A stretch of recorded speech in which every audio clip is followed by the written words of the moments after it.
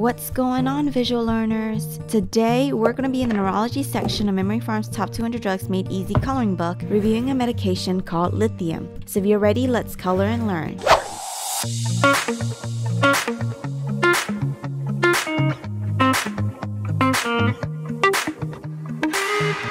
They say having bipolar disorder is like having a loose emotional switch. Flick the switch up and your mood becomes elevated.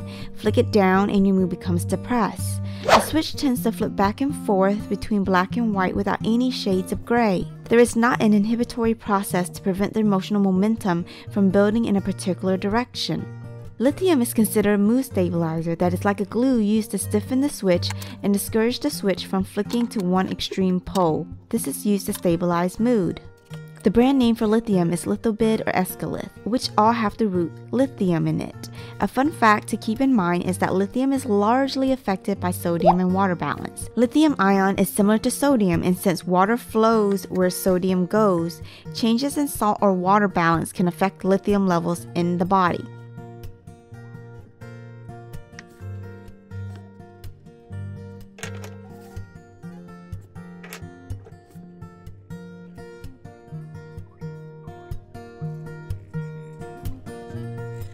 Lithium is one of the most widely used medications for treating bipolar disorder. It helps to reduce the severity and frequency of mania. Some contraindications and precautions I want you to keep in mind. Lithium is considered a narrow therapeutic index drug. There is a box warning requiring patients to have lithium levels drawn routinely to avoid lithium toxicity. Therapeutic range is 0.6 to 1.2.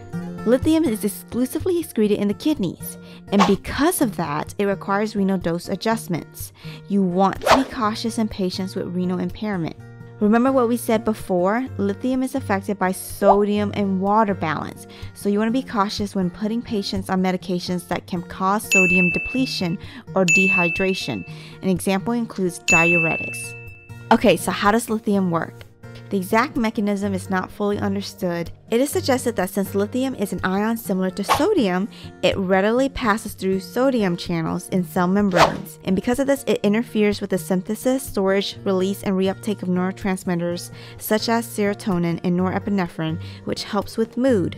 It also increases the clearance of glutamate, which, if you remember, is the primary excitatory neurotransmitter in our brain. And this helps with episodes of mania.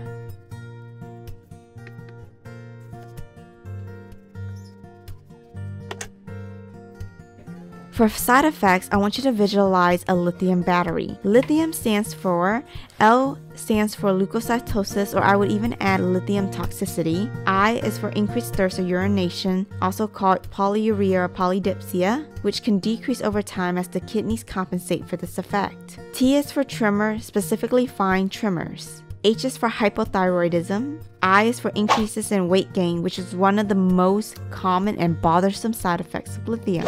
U is for upset stomach, such as nausea, vomiting, and diarrhea. M is for muscle weakness or cognitive rigidity.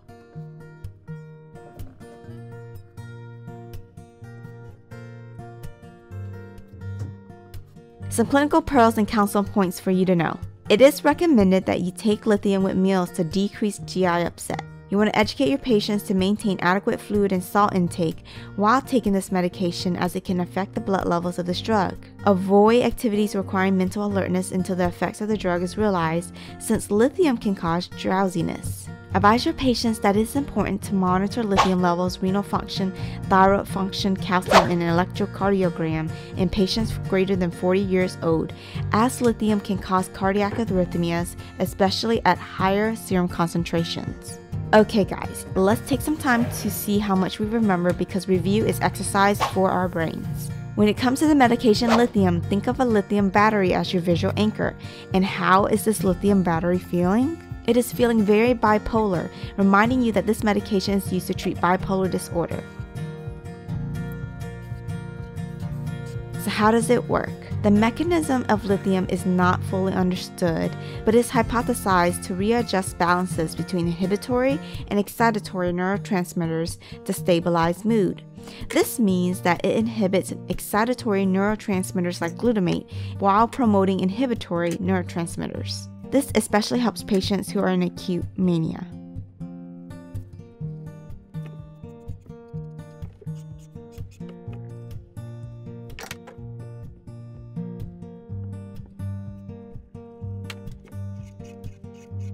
What are the side effects of lithium? Going back to our lithium battery, L stands for leukocytosis or lithium toxicity. I stands for thirst or urination such as polydipsia or polyuria. T stands for what again? Yes, T stands for tremors, specifically fine tremors. H stands for hypothyroidism or heart arrhythmias. I stands for increases in what? Yes, you got it. I stands for increases in weight up to 10 kilograms in some patients. U stands for upset stomach, including nausea, vomiting, and diarrhea. And what can we counsel our patients to do to help with this side effect? Yes, we can counsel them to take it with food. M stands for muscle weakness. Okay, some key points to keep in mind. Lithium is a narrow therapeutic index drug, so that means what needs to be monitored routinely? You got it. Lithium levels need to be monitored to avoid toxicity. It is exclusively cleared by the kidneys, so remember that it requires renal adjustments. You want to avoid medications that can cause depletion of what?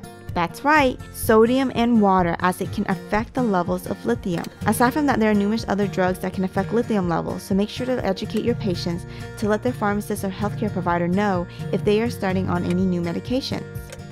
Alright guys, that's it for today. If you found this helpful, click that subscribe button for more. Let me know if you have questions in the comments and I will be happy to answer them. If you're interested in getting more information about our top 200 drugs made easy coloring book, I will leave a link to the product below in the description, and I will see you in the next video.